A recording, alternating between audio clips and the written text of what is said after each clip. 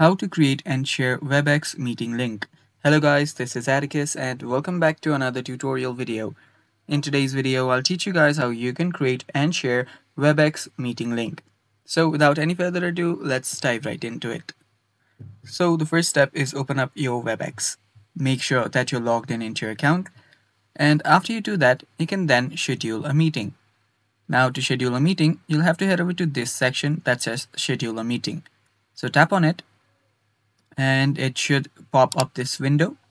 Now, after this window pops out, all you have to do is schedule the meeting to your liking. So let's say you want it on this date from this time to this time and stuff like that.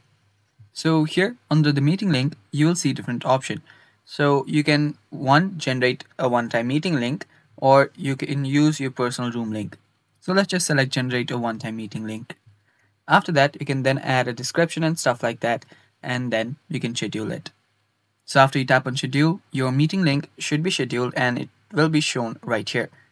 After you see this scheduled meeting link, tap on it. After you tap on it, there you'll find different options. So under the join information, just expand on it and there you'll find the meeting link.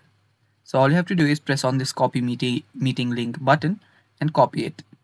After you do that, you can then head over to your any other place wherever you want to share it from and paste the link. So let's just attach a link here. So you can paste the link, you can just copy this and make sure that it's a link. You can change it to a link, or you can simply go ahead and send it from any other website such as Facebook, or you can use your WhatsApp to share the link.